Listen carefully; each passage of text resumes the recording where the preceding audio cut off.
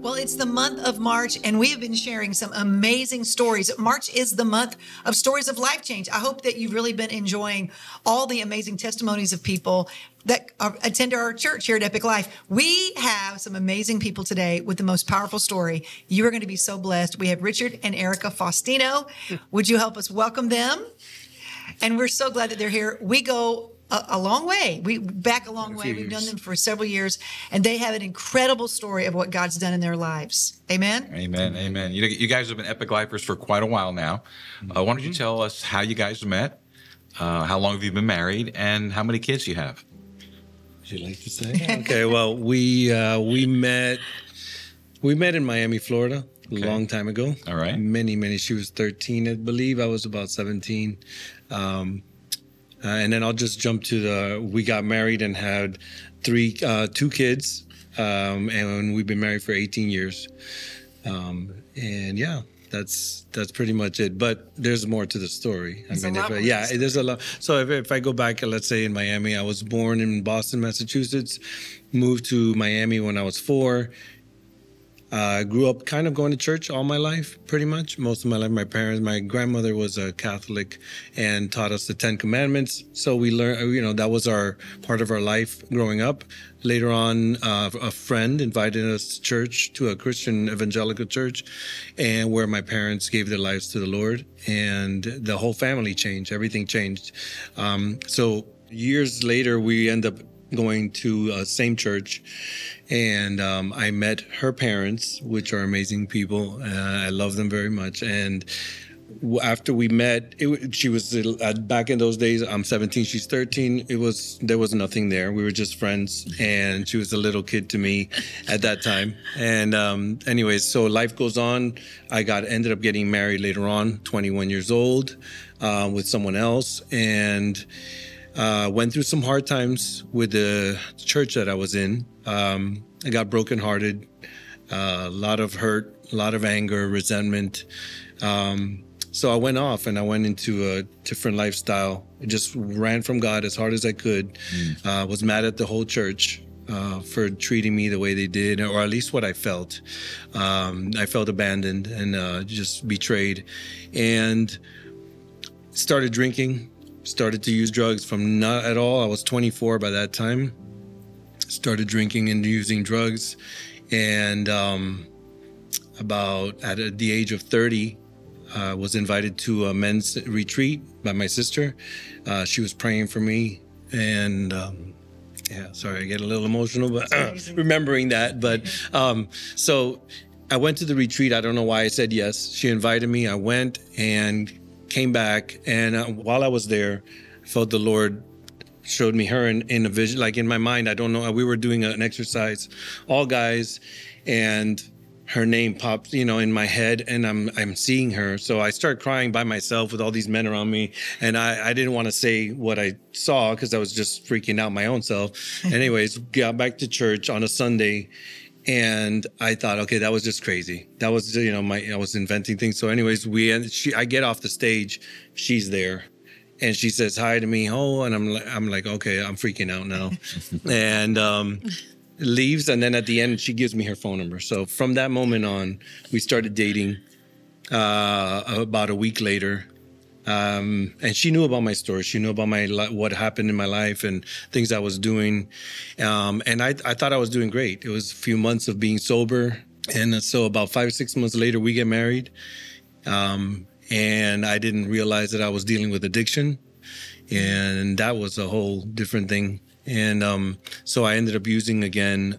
She didn't know. I hid it from her for about a year and a half.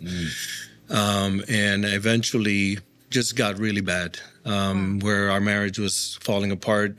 I couldn't stop, and I didn't know. Kids already? Yeah, and we had two kids by that time.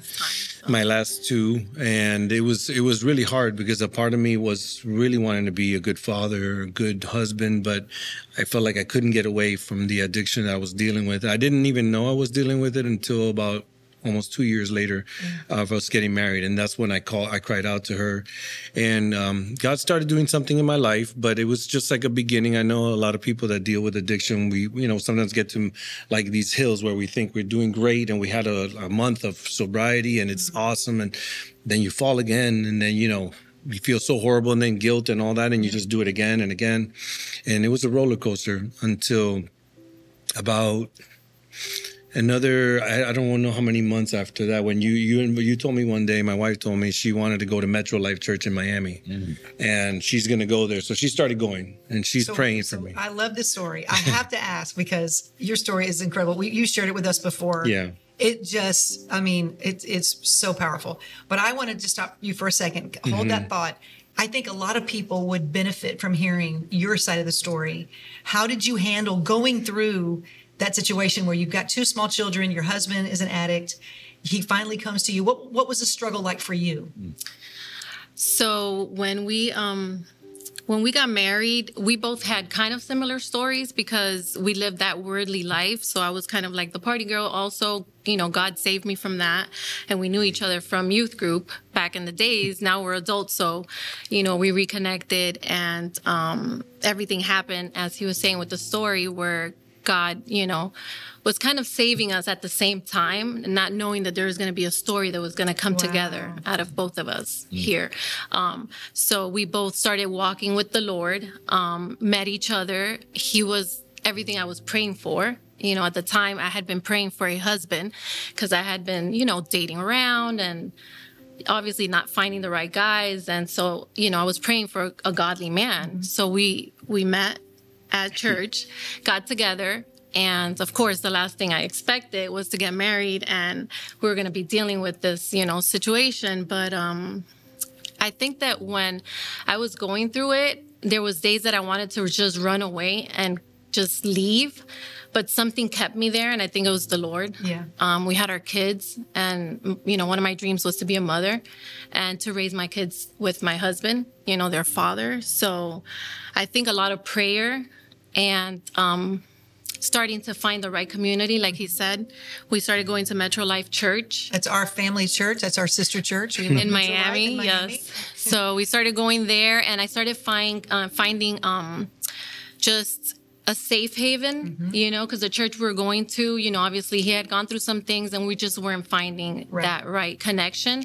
So I found Metro because my brother told me about it. So I started going there, and I just started finding that to be my safe haven to go. And I just kept thinking to myself, I need to keep bringing him to church, and there was days that he had been completely like wasted the night before. Even I had sometimes, just said, you know what, I'm just going to drink too because this is hard. So, but I knew that there was something pulling us, and it was the Lord bringing us back to him. That seed had been planted from our parents, both of our parents. So I just kept having faith in that seed, and then just continuing to go, even though it looked like it was all broken. I just kept praying and asking the Lord to please restore our family and to restore him. And his mom used to tell me, like, please have patience, because inside of all that, there's a great man. Wow. And I know that. So wow. That's what kept me there. I love that. Of course, my kids was the number one thing. And you said community made the difference in your life. And you shared with us earlier, and I'd love for you to share that, about, how you were struggling before you knew her. You had gone into a season where you weren't drinking, you weren't using anything, and you felt really confident. I think it's what a lot of people that are dealing with addiction that want to find a way out and want help. Well, because you have to get to that moment where you actually want help. And then, it's a struggle still. I thought it would just be like, make a decision and there, I'm good. But when I realized how hard it was because of, thinking, okay, I'm sober now a few months. And then all of a sudden I got a thought and I would just go for it and I would do it. And I start again. And then I get depressed because I'm doing the same thing I used to do, but I don't want to tell my wife, and all that guilt over and over. And then, and then until I would get better again. And then I'm doing great again. I'm feeling great. Hallelujah. And, pray again, pray one more time. And, Jesus, take my heart again, but I think that what happened, one of the last things that happened out of many events where she thought, okay, this is it, Richard's got it, we're going to be good. She was praying, she was going to Metro Life faithfully every week, and I would show up, I told you, Pastor Martha, hiding from Pastor Steve, because I was like, he's going to say something to me. It was funny because God used his mouth to speak to my heart on a Sunday morning, a few weeks in from going to visit with her, and it transformed my life. And about a week later, after one more event of being drunk and making a promise to God, and I thought, okay, I got this. I'm not going to get drunk, and I did, of course. And God spoke to me and changed my life from that moment on. I mean, I literally walked away. Not that I didn't go through anything, but unscathed. Like I got out. You said you had an encounter with God in a moment that was different than any other time that you had tried. Can you explain that a little bit? Oh, wow. The moment, I could best describe it this way. I was promising to God on that Sunday before I wasn't going to get drunk. Here comes Friday night. I buy myself a big bottle of alcohol. I start drinking it to go to work. And I'm drinking it, and of course I'm getting drunk, and then I didn't realize this yet. I'm just doing what I'm doing, and eventually drive off. And now I'm starting to look for drugs, and I'm calling everyone. Everyone's denying, like, Richard, I can't help you with that. And I got so mad.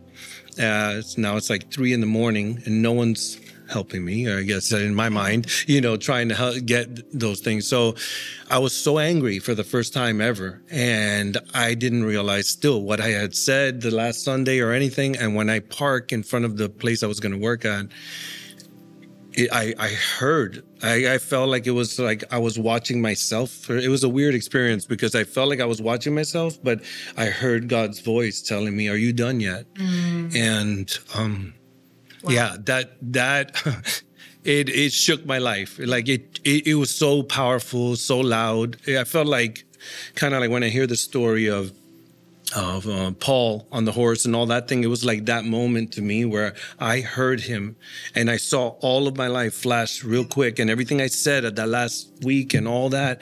And it was like, I can't do it without you, So, and I realized that was it. I just, of course, I bawled. I cried by myself in the car in front of an ATM, crying for a long time, repenting.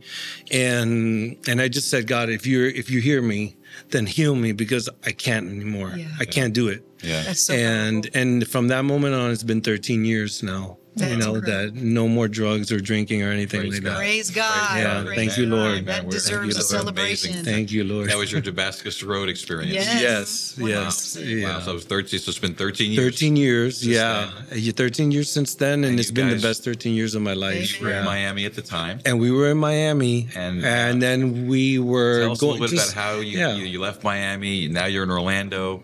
How did you find EpicLife Church? Had you heard about EpicLife It was easy. Church?